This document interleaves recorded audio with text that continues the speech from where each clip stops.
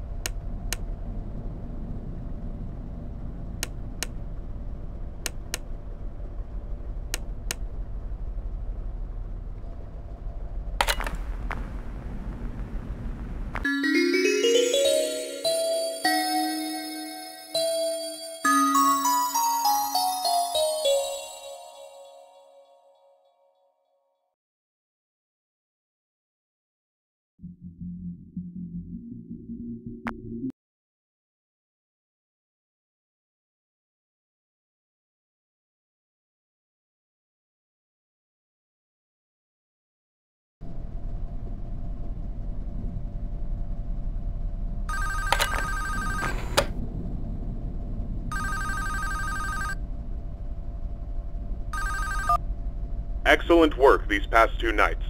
That being said, I would like to take this time to warn you about another system listed in your status panel, being the building's temperature. The temperature of the room you're currently in is maintained by 3 large fans within the ventilation system, which are constantly running. If these fans were to in any way malfunction, the building's temperature would begin to heat up rapidly. You are able to seal access to the fans remotely through your camera panel. Sealing vents will not affect the building's temperature. However, having a vent sealed will drain power. The operational status of all 3 fans are listed on your status panel at all times. Keep this information in mind. I trust that this new information won't be too much for you to handle. I'll have another message for you tomorrow. Good luck. End message.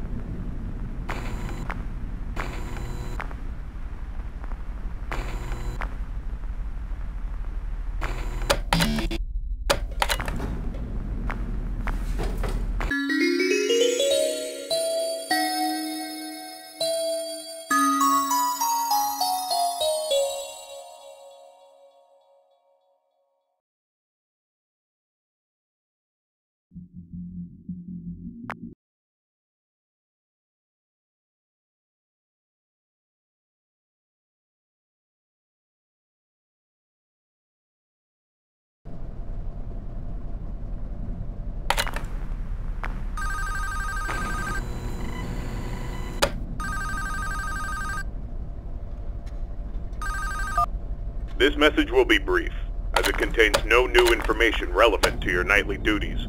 Rather, I felt I should inform you that my suspicions about the animatronics being tampered with has been confirmed. However, the exact nature of this tampering is unknown to me. What I do know for sure is that they have been acting erratically. I've seen this type of behavior before. That was years ago. Even then I was unable to locate the source. I apologize. I do have an idea of what might be the source of their behavior, but it's not an idea I'm comfortable with. I need you to be watchful for anything unusual tonight. Keep me posted, and good luck. End message.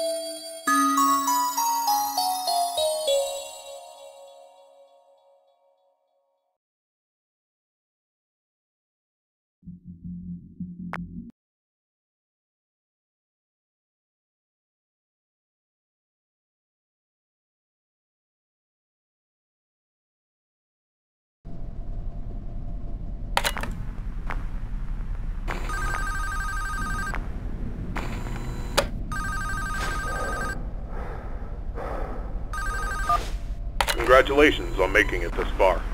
You have exceeded expectations and proven yourself to be capable. I've decided that there is no point in the continued existence of these animatronics. They are beyond salvaging. It pains me to see them used for such a malicious purpose. And I'm sorry I had not decided to do this sooner. These characters, that once meant so much to me, are now nothing more than a wound that I've allowed to fester.